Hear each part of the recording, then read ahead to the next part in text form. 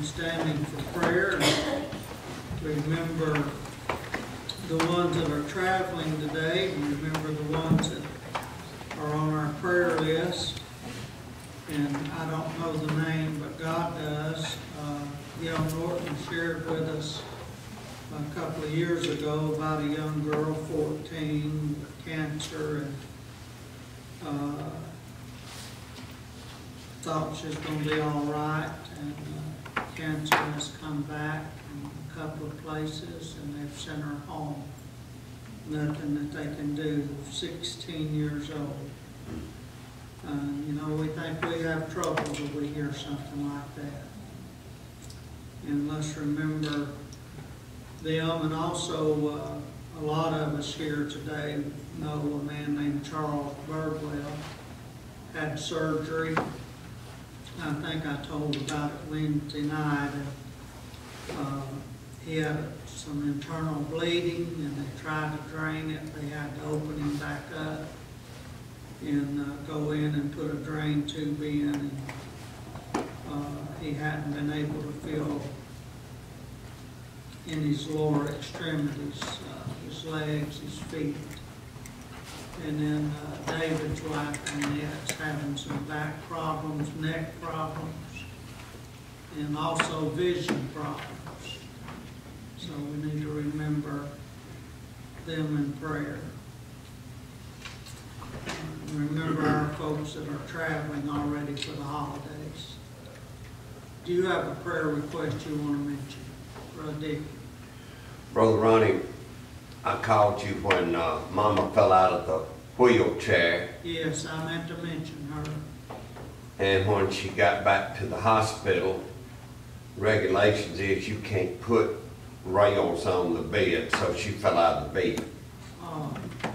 And she looks like she's been run through a bush hog. Oh.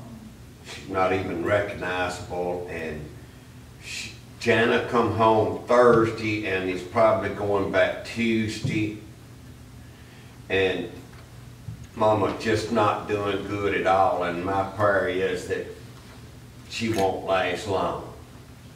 She just turned 98 Thanksgiving Day. Yes, and Jana is going to the doctor tomorrow. She is totally exhausted. I bet. And but I just told her just a minute ago, go to the doctor Monday, get on the plane Tuesday, and stay till it's over. Yeah.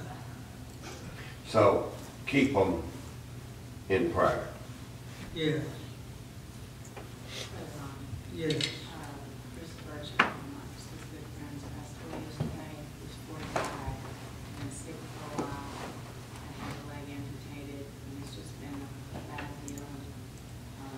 Hasn't seen his children in several years because of his ex-wife. So we just pray for that, the Burchett family. The Burchett. Burchett.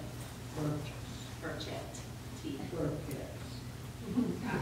Chris Burchett is the name. It's bad when families have problems and can't get together at holidays, and some sick and might lose a limb or two with surgeries. But you look around, everybody's got trouble because Satan is alive and well on planet Earth. And we sure need to pray for each other. Pray for our country. Anybody else? Brother Ronnie, please continue to remember our kids, other always, and especially his youngest daughter and their family, having just a lot of trouble. And but on the other hand, also have to pray about him. 3 deer ran out in front of my son.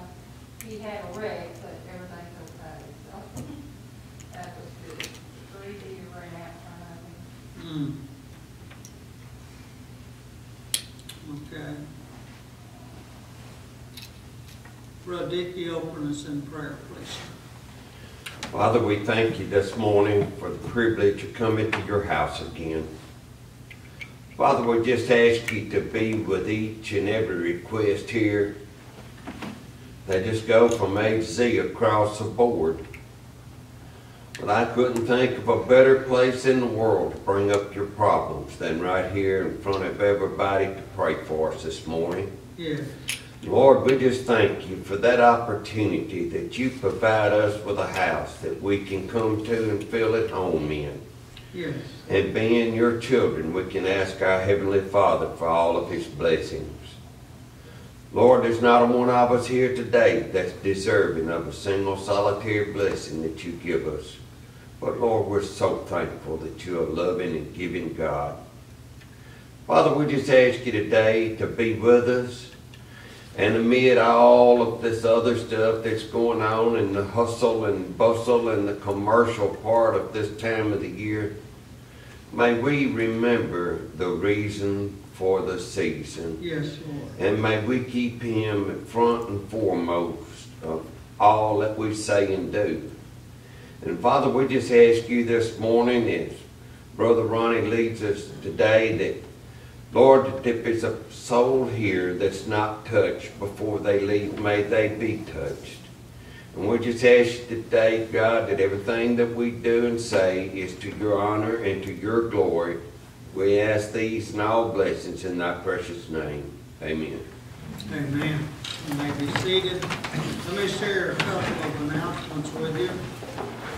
Just want to remind you that our Christmas party will be next Sunday night. Don't forget that, the 18th at 6 o'clock. And there'll be a little more to it than our Thanksgiving dinner. Several prizes, and I don't know what all is planned. I just saw some people hiding some stuff, and they told me, don't look at this. So I didn't, and I'm not going to.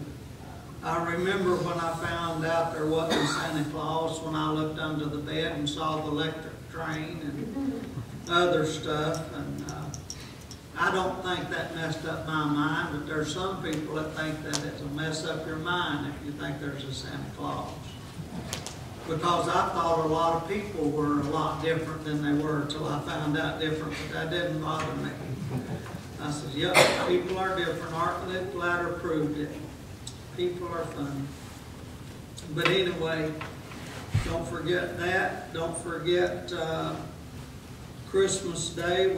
We'll have church, and we were told Wednesday night of 2 churches, one at during service, one after, that canceled their services for the 25th. So anybody listening to me, by the way, YouTube, or you know friends that's canceled their service and they want to go to church, bring them with you Sunday. Christmas Sunday. That'll be Sunday week. But I think that's a day we certainly ought to have church. And we're going to have 11 o'clock Christmas service. Remember Brother Jim? We didn't mention him, and we need to pray for him every time you pray. He has these good days and bad days, and not as many good days now as he used to have. And pray for the caregivers, for Jeanette and the others that are taking care of these folks. That's all the announcements that I'm going to make. I'll let Nicole come and lead us in another song. My son-in-law Mike is in California working, and we were privileged to have Rhonda and Derek with us yesterday and with us today. With Mike gone, she decided to come and stay the weekend with her mom and dad, and we're glad to have her, and glad to have her in service today. If you have your Bibles, turn with me to Matthew chapter 2. Matthew chapter 2, verse 11.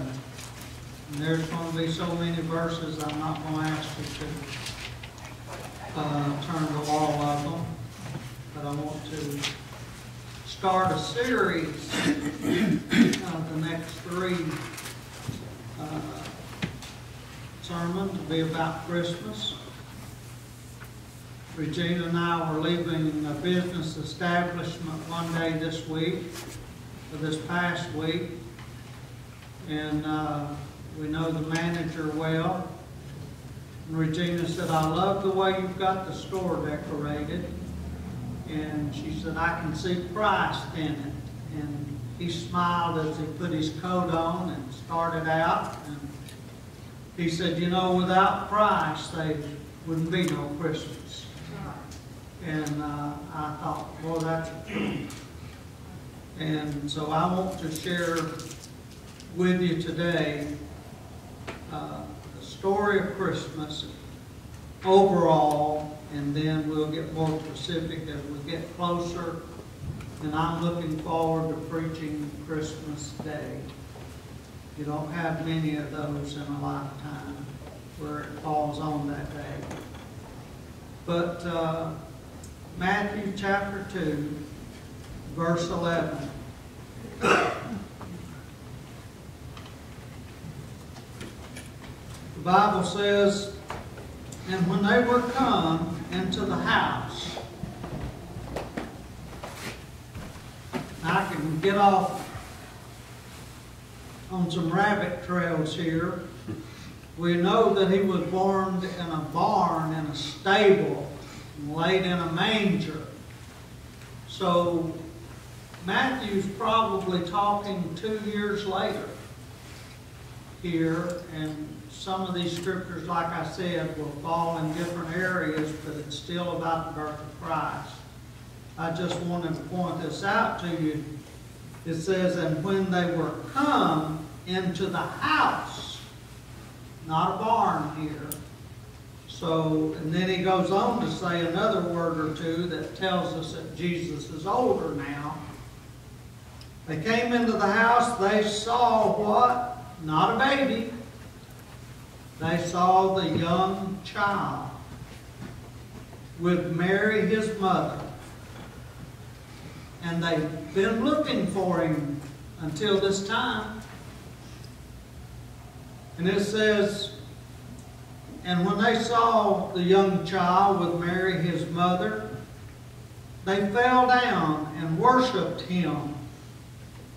And when they had opened their treasures, they presented unto him gifts." That's where we get the gift exchanges. They presented gifts: gold, frankincense, and myrrh. I want to read verse 12 because it might fit into helping you understand some of the other scriptures I'm going to use. "And being warned of God in a dream that they should not return to Herod, they departed into their own country another way." They went another way, not the way that they would be expected to travel. Because Herod had already sent word to give word to the wise men, "When you find this child, bring me word back again wherever he's at." He had left the stable. "For I want to go worship him." We know that was a lie. Because when he found out that it was in Jerusalem and he couldn't pinpoint right where Jesus was, he gave a decree that every baby 2 years old and under, every boy baby, to be killed. Now, that don't tell you Satan's real.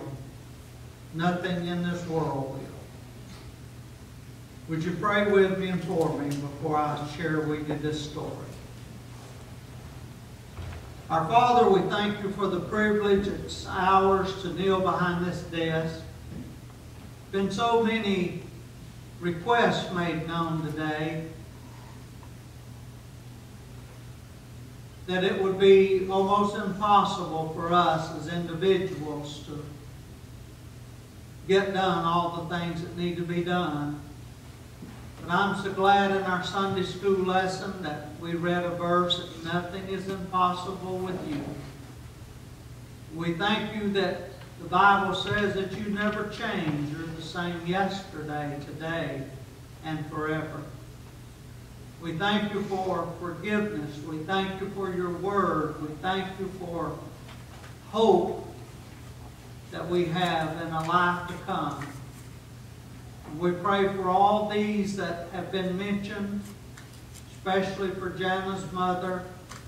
And we pray for Jana as she tries to do all she can from Tennessee to Texas. And we ask you, Lord, to be with the others who are sick, those traveling and those working. Lord, bless them in a special way and keep us safe through the holidays. For we pray in Jesus' name, amen. I want to, and I do this with some sermons that I want you to remember. And I'll give you the scriptures and tell you a little bit about what they're about. But if you turn to all of them, that's all you'll be doing is turning the scriptures. But let's spell Christmas. I love to do these kind of things. You can think of the first letter, and I'm sure you can think of so many things that would fit. But remember, when we get through, like Marlette pointed out, the story that we had this morning about the birth of Christ and about who brought the message, Gabriel. And she pointed out to us, and I don't know if you know it or not, but an angel's name that, or anybody's name like that, that ends in L is God, or sent from God, or a messenger from God. And I want you to think about it as we look at this. I just read to you, and when they were come into the house, they saw the young child.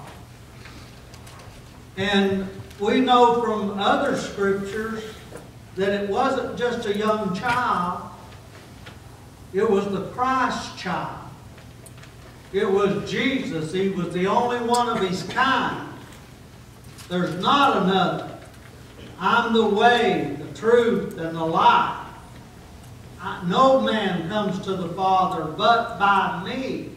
He is the Christ. And we've got to remember that, and people do it every year and probably do it out of habit or do it out of time's sake. They do it not even thinking. But I think it came straight from the devil myself. Now, it's just my point of view. And it bothers me to ride down the road or even get a Christmas card, and I get them every year, that sign Happy Xmas. You know what that does? That takes Christ out of Christmas. And without Christ, there is no Christmas. And it just psychologically tells the world that, hey, it's just an Xmas. And Christ has nothing to do with it. We're marking him out. And so I never do that. And this man that I'm talking about, that Regina said, I love how you decorated and you can see Jesus in the store. And he said, without Christ. And he made the statement to me one time, I never use Xmas in sending out any gifts. If I can't take the time to sign, if I can take the time to sign my name, I can certainly take the time to sign his name. Because he's more important than all of us put together. And so we see that they came into the house. They saw the Christ child. See, the next letter is H. The Bible tells us in Luke chapter 2 and verse 13, and suddenly there was with the angels a multitude of heavenly hosts praising God. Now when the Bible says in Luke 2:13 that there was a multitude of heavenly hosts, you know what a multitude is? It's more than two or three. It's probably higher than I can count. Some people say, how many people do you think a multitude is? It's a crowd. Probably innumerable. And I think to myself, if you, and I've been in some pretty good crowds of people at the National Association. 6,000, 7,000, 8,000. Derek's been with me to one or two.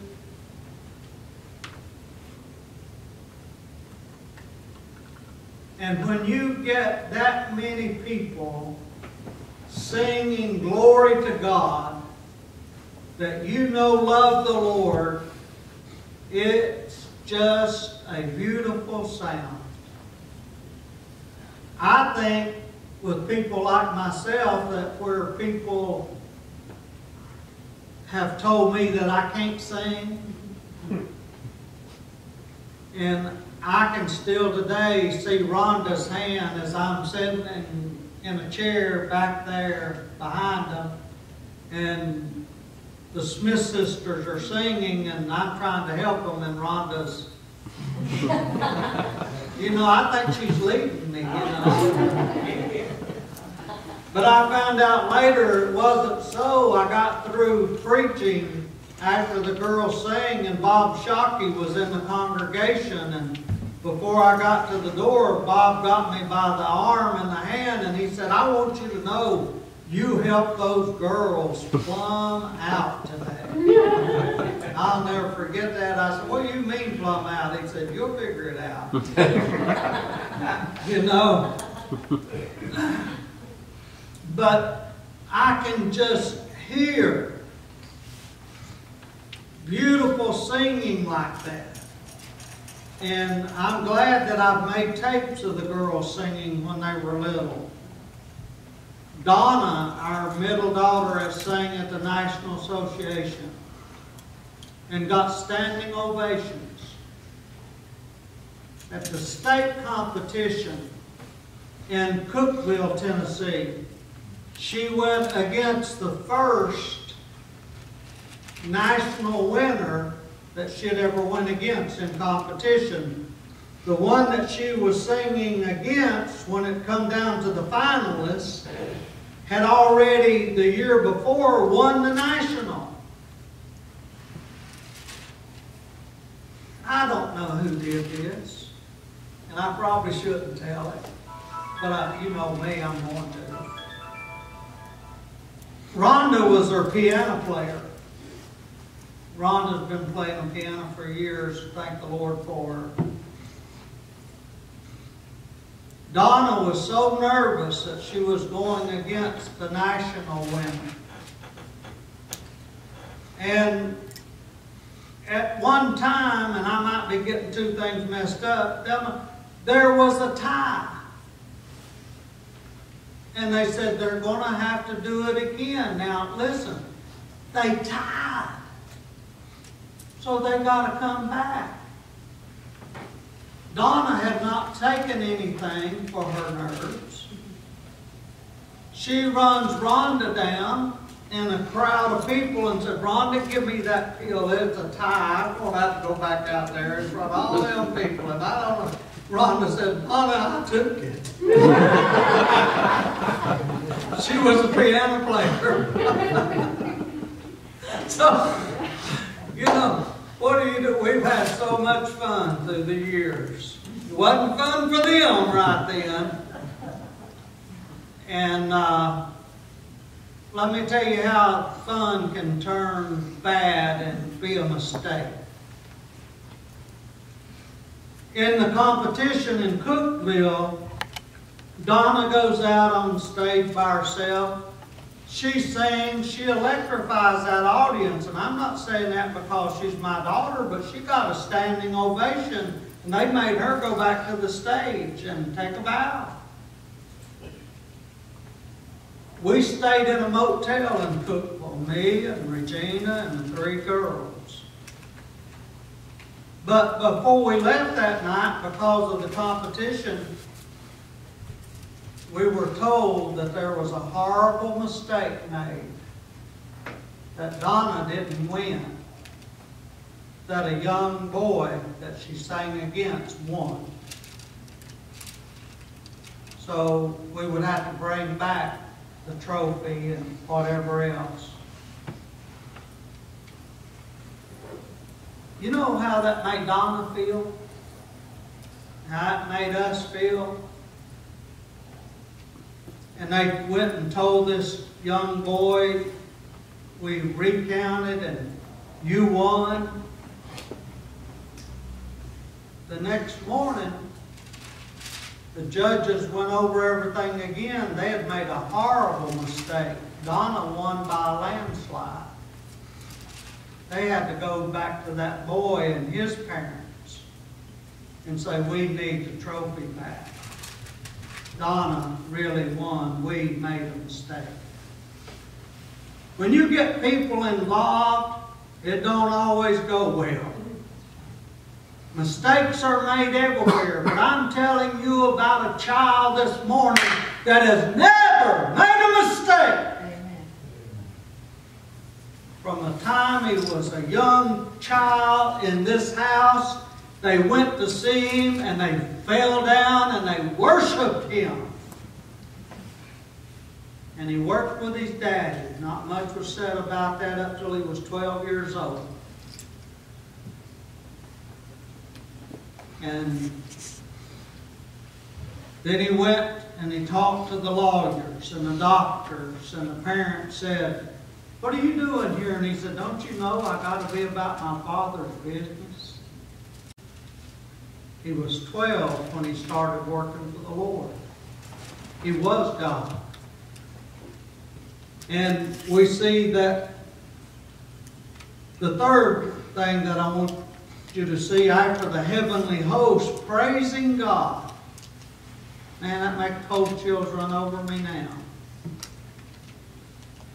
We see in 1 Peter 1:18 and 19, for as much as you know that you were not redeemed with corruptible things, but with the precious blood of Jesus Christ as the Lamb without spot or blemish. Christ as a lamb without spot or blemish. It says, and we're looking for an R, He was the Redeemer. Redeemed, and forever I am. I've said before that I've heard 3 or 4 versions of that, but there's one that it's a recitation. Somebody does. And Lynette Garrison probably will be able to give me the name after church today. But driving down the road a year or 2 ago, and that came on, redeemed, and forever I am. And it tells a story about redemption in the psalm. Some of it sung, most of it recitation. I had to pull a car over because my eyes filled with water. And it wasn't because I was hurting. It was because I was rejoicing that I'm redeemed by the blood of the Lamb. And so we find Christ the child. We find a heavenly host. We find redemption in Him. And then we find the Isaiah chapter 7 and verse 14. The Bible says that He is called Emmanuel. And in Luke 2 and 7, there was no room for him in the inn. So you can use that I in Emmanuel or the end, either one you want. But I love this. And I'm not going to do the whole thing. Some of you know the whole thing, so don't let me scare you. Whose son are you? When the doctors asked him. Well, on my mother's side, I'm Mary's son. But on my daddy's side, I'm Emmanuel. God. Ooh. I tell you, that's good preaching. On my mother's side, I'm her little boy. But on my daddy's side, I am God of this world. I am Emmanuel. And the word Emmanuel means God with us. Oh, listen. Ain't many of us, none of us, can say that. Then we find not only is he Emmanuel, we find in Luke 2:8, and there were with them in the same country shepherds abiding in the field, keeping watch over their flock by night. There were shepherds. And you know, the word about Jesus' birth was carried to the shepherds before it was to the kings. Isn't that something? That he sent word to the shepherds, who were just common, laboring people out in the field in the hill country, watching their flocks. Oh, I can't imagine being there and getting the angel's word. And there was in the same country shepherds abiding in the field, keeping watch over their flock by night. Then we see the T. There was wise men that presented the gifts that I just mentioned to you in today's text. There were 3 wise men. Now, I not say this, but it's something you won't forget. You'll forget a lot of the other that I say. They say there's a lot of churches this year not only not having church Christmas, but there's a lot of them not having Christmas place either. Somebody said, why? And they said, because they can't find 3 wise men. You know? And I knew I'd get a bigger laugh out of the ladies than I did the men. But you can think about that.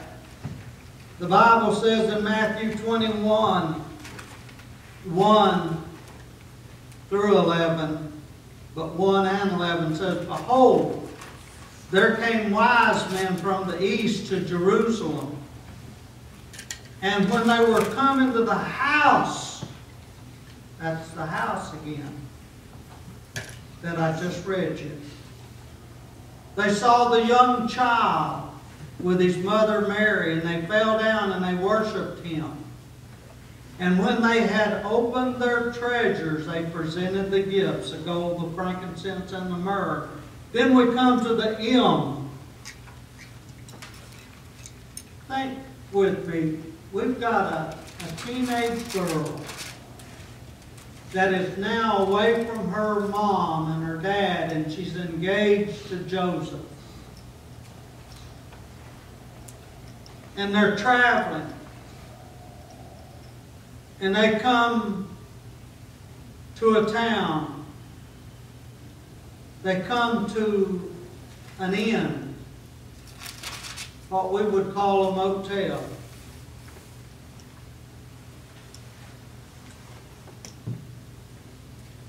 And the Bible says in Luke 2:7, and she, being married, brought forth her firstborn son, and wrapped him in swaddling clothes, and laid him in a manger.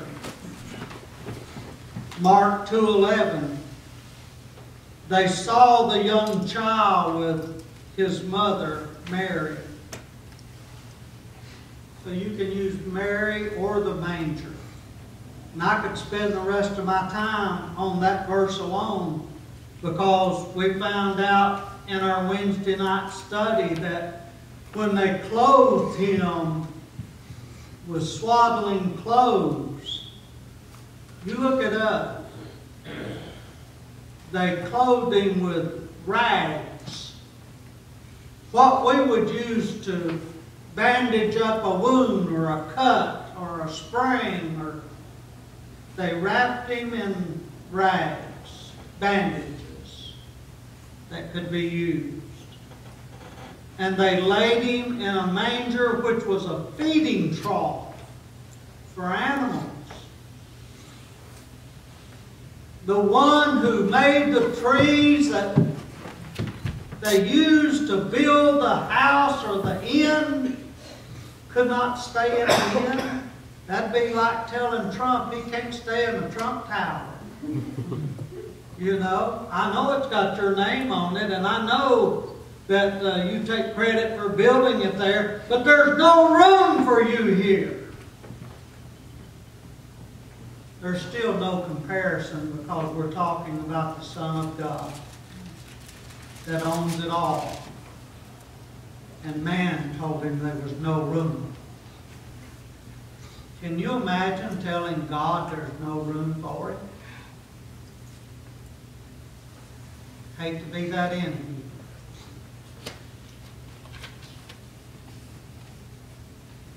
That innkeeper has died. That innkeeper has showed up in heaven at the pearly gates. And I'm just saying, I don't know what happened. But I'm just saying, you think he heard, sorry, there's no room? I never knew you. You didn't fix your reservation? Well, I don't know. That's something to think about. Because you know the story was everywhere.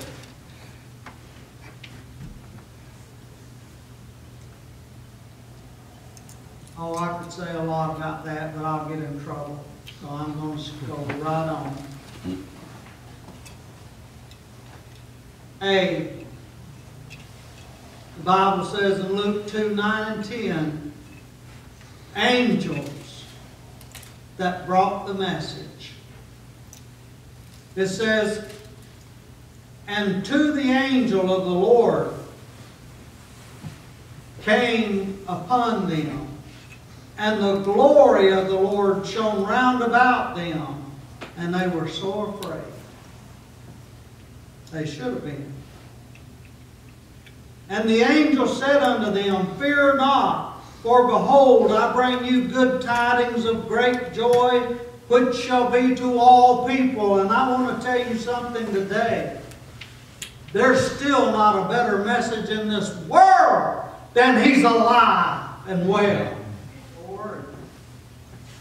Opened the door, and I said, I need to talk to your mama. My mama said for me to tell you she's not here. Kids are being as honest as they know how to be. I said, well, you tell your mama that her insurance is collapsing. Mama come out from behind the curtain and said, you can't collapse my insurance. I said, I ain't. You are. You're the one not paying the bill. And so, it's you. Can you imagine children thinking about Christ and the angels? I love to see children play that part during the Christmas plays. And they said, I bring you good tidings of great joy, which shall be to all people. That means that everybody's called. The Bible puts it this way, many are called, but few are chosen. Preacher, who are the chosen ones? And I know what one religious group says, but I'm telling you the chosen ones are all those that accept the Word of God and what Jesus did on Calvary. It's not a church, folks. It's not a denomination. It's the born-again believers washed in the blood of the Lord Jesus Christ, baptized, following Jesus to heaven. Amen. That's the chosen ones. Pray for me. I was asked this week if I would consider baptizing, because I forgot the age. How old is she, Henry? Alan's mom. You know, I think she's in her 80s. it's mid-80s or above. I didn't hesitate. I said I would. Now we've got to figure out how to get her in the water. That's another story. But you pray about that. Angels. They brought the message. I bring you good tidings of great joy to all people that will listen. It's a joy. That's why this ought to be the greatest time of the year, is because we're celebrating His birthday. And then the last one talks about the star in the east. Matthew 2:2, where is he that is born King of the Jews? For we have seen His star. You're talking about signs in the heaven, they've already been there. We've seen His star. Where'd they see it? In the heavens. Matthew 2:9, and lo, the star which they saw in the east went before them, till it came and stood over the place where the young child was. And I want to end with this.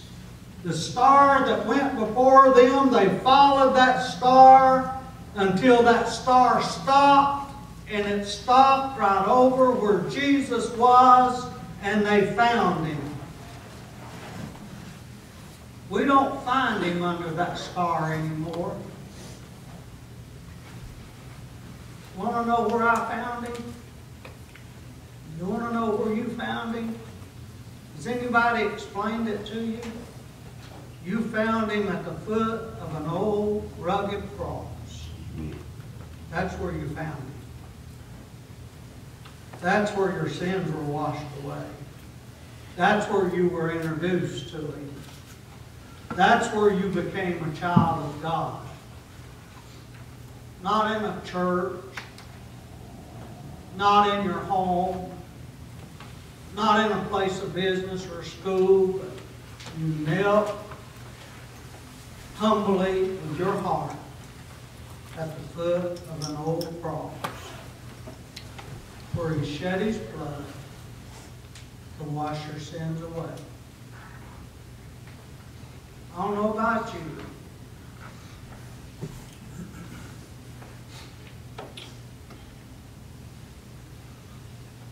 but if you do away with the cross, and you do away with the blood, you do away with your salvation. And Jesus said, if you're ashamed to come and kneel before me, you see, we're either going to kneel at the foot of the cross here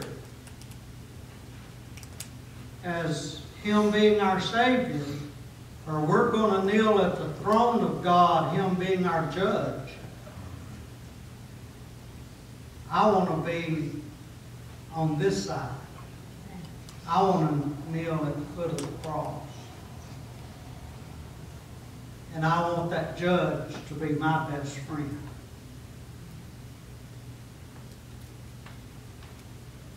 friend that sticks closer than a brother. Think with me. How long has it been since you knelt at the foot of the cross?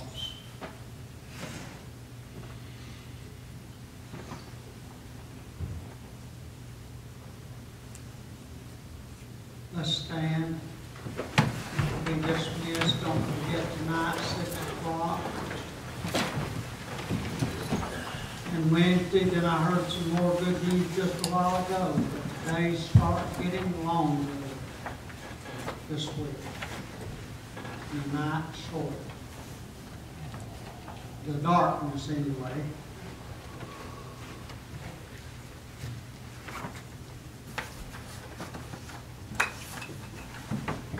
Brother Frank Mitchell, would you dismiss us in prayer, please?